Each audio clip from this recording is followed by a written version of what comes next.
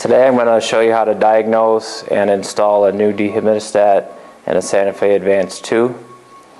Now, one of the symptoms for a faulty dehumidistat is if you have to turn, in order to turn the unit on, if you have to turn the control knob almost all the way to the on position, that's usually a sign of a faulty dehumidistat.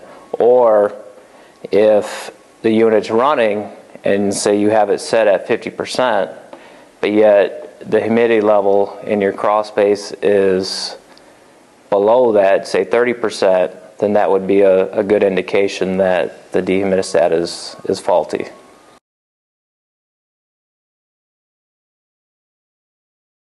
The tools you're going to need are a T25 torque driver, needle nose pliers, a flat screwdriver, and a Phillips screwdriver.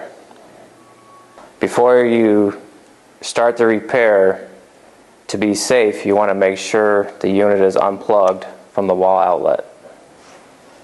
To replace the dehumidistat, you're going to want to take the magnet door, the filter door magnet, off one of the sides, and so you can slide the air filter out. And then just go ahead and set that to the side.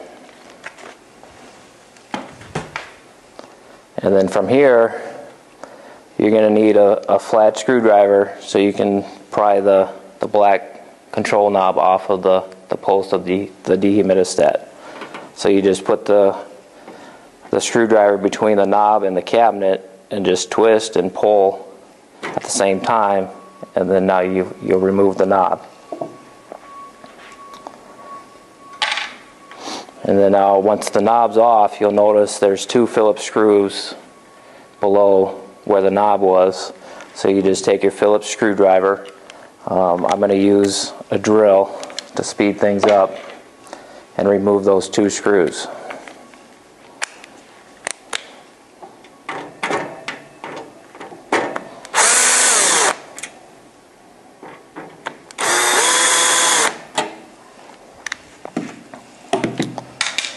And then from here, you'll have to remove, there's 8 screws that hold the front grille on the unit. There's 3 on each side, 3 on this side, 3 on the opposite side, and then 2 in the front. Again, I'm going to use my drill with a T25 torque bit, so you can use a drill or a T25 torque driver. So just remove these 8 screws.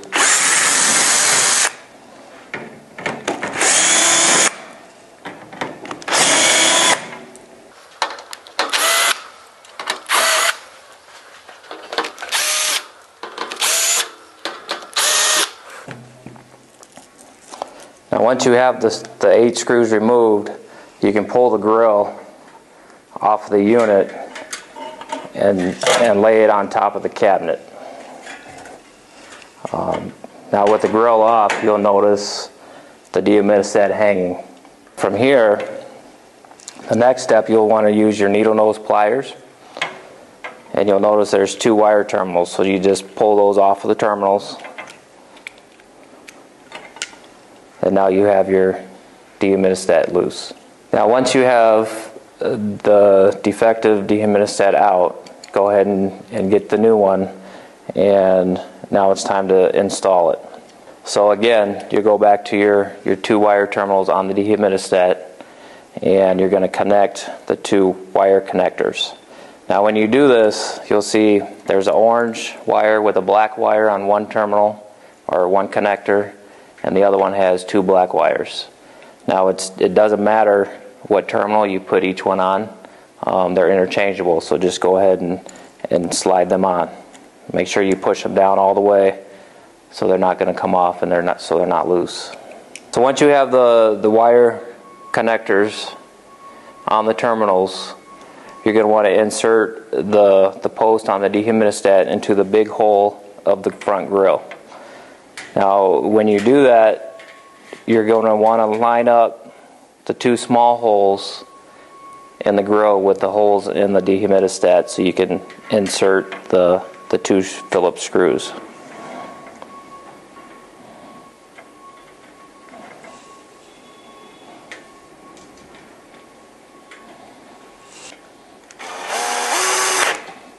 Now when you screw these 2 screws in, you don't want to get them too tight. You basically just want to snug them down.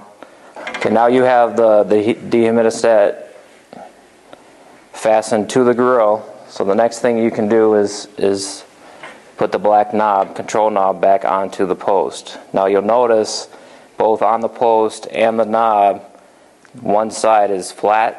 So you'll have to line those 2 up and then go ahead and slide it onto the post about 1/4 of an inch. You don't want to go push it all the way down to the cabinet because then you won't be able to turn the knob. So just go on about 1/4 of an inch. Now the next step after you have the dehumidistat mounted to the front grill is to reinstall the grill. Now when you do that, you'll notice these wires that are coming from the dehumidistat and the fan switch. You'll want to tuck them inside this metal box so they don't get pinched. So you can do that. You can lift the grill up, and as you're doing that, feed the wires into that metal box and then position the grill back on the cabinet. And then from here, you just put your 8 screws back in the cabinet with your T25 torque driver. And again, you don't want to tighten these real tight, you just want to snug them down so you don't strip the holes out.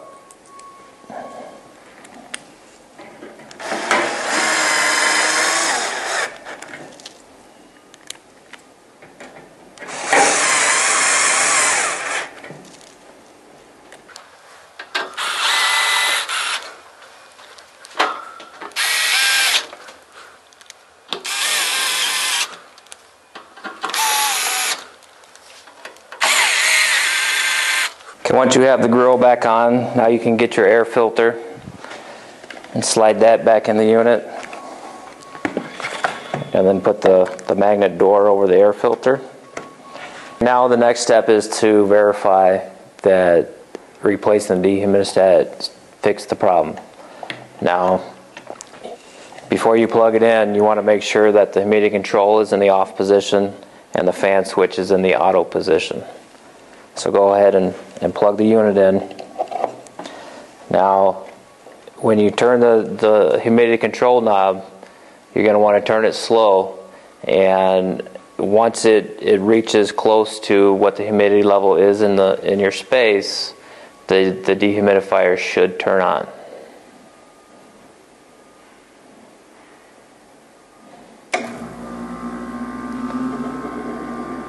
So the dehumidifier turned on, so now that tells us that the dehumidistat did solve the problem.